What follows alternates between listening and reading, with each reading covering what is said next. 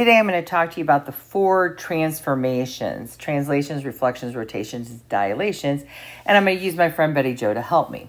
Now, what is a transformation?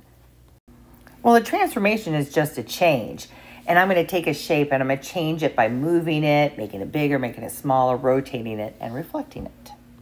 The first one I'm going to talk about is called a translation. Now, I don't mean something from English to Spanish or German to French. A translation, when we're talking about math and shapes, is just moving something. Moving it to the right or to the left or up or down. Moving it around.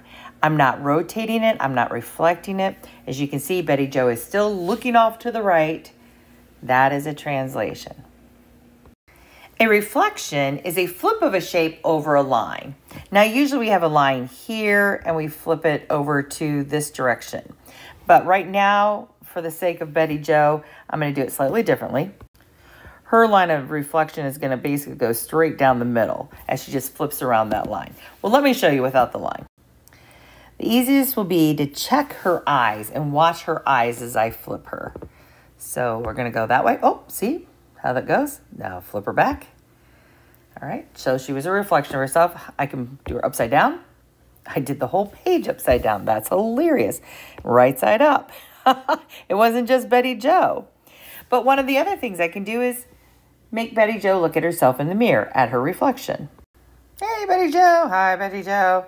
I bet when you think of reflection, this is what you think of, looking in a mirror. All right, let's go to the next one. Rotation is a turn of a shape around a point. So watch this. Woo. Rotation. Kind of like a bike tire, right? And it can go clockwise. It can also go counterclockwise. And when you get into rotations, we'll start talking about rotating 90 degrees, 180, 270, and 360. All right, one more to go. Dilation is taking a shape and making it larger or smaller. So let's get smaller first. Little tiny Betty Jo, and then really big Betty Jo. And so that's all it is making a shape larger or smaller.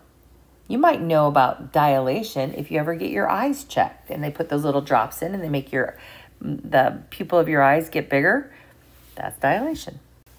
Now I want to show you a short little animation. It is nothing great at all. I made it and I'm not a very good artist, but Betty Jo is my main character. And when you watch this animation, I want you to see if you can identify the translation, rotation, reflection, and dilation. All right, let's go and watch.